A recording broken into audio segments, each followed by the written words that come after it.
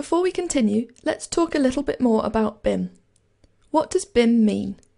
Well, firstly, BIM stands for Building Information Modelling. But what does it actually mean? I like to think about BIM as a process. It's a process that allows you to design, develop, analyse, and communicate the design of a building. And the process is underpinned by technology and integrated teams.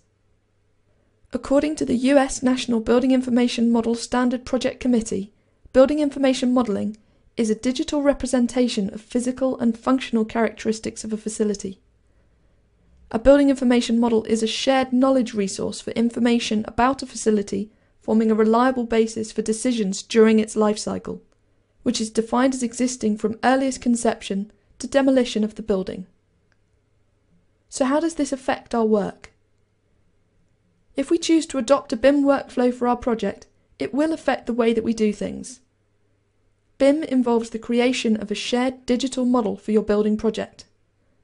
This model will contain not only geometric information about your building's structure, such as plans, sections and details, but also other building data associated with the building elements, such as schedules, text, and other design information. So what is Revit? Firstly, Revit is not BIM. Revit is a design tool, just like your current CAD software. And it's a design tool in exactly the same way that a pencil, paper and ruler are design tools. But Revit does enable you to create building information models. We can use Revit to create the geometric representation of our building. We can use Revit to create two-dimensional plans and sections. We can add detail and annotation to our plans and sections, and we can print these out as sheets with our standard title block, and they will look very similar to the drawings that you've been creating up until now. But we can also use Revit to add extra information to our models. We can add design data that isn't geometric and won't necessarily be represented with lines and hatching on our plans and sections. We can create graphical column schedules and data schedules of all of the structural framing elements in our project. We can use design options to show different possibilities in our designs, and we can print off sheets showing each option without having to create separate files and duplicating work.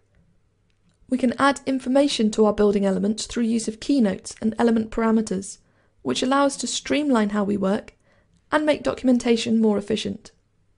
One of the advantages of working in Revit is that you will model everything in 3 dimensions. When you draw a wall in plan, it will automatically be present in any section which cuts through it.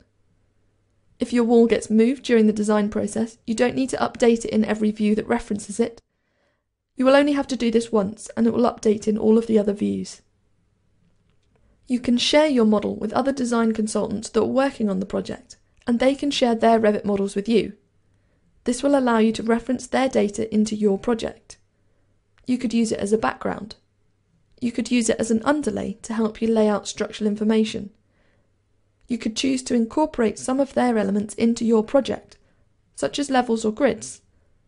And then you could choose how to handle any changes in their data, and whether to incorporate them automatically into your model or reject them with comments. So Revit is not BIM, but it is a very useful tool which does allow you to create building information models. And in this course, I'm going to show you how.